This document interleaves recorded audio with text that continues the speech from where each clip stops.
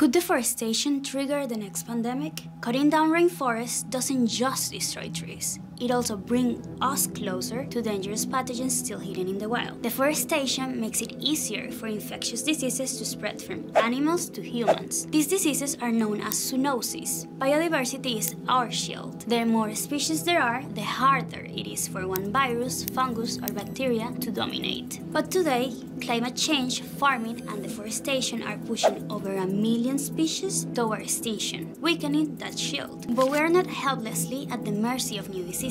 Researchers around the world are tracking new viruses that could become dangerous to humans.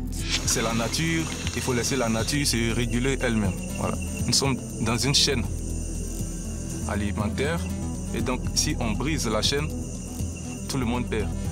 Donc le mieux c'est de laisser la chaîne se poursuivre. C'est un cycle. Donc le mieux c'est de laisser la forêt, de la protéger. On prend ses précautions. C'est important. Want to know how we can help prevent the next pandemic? Check the caption.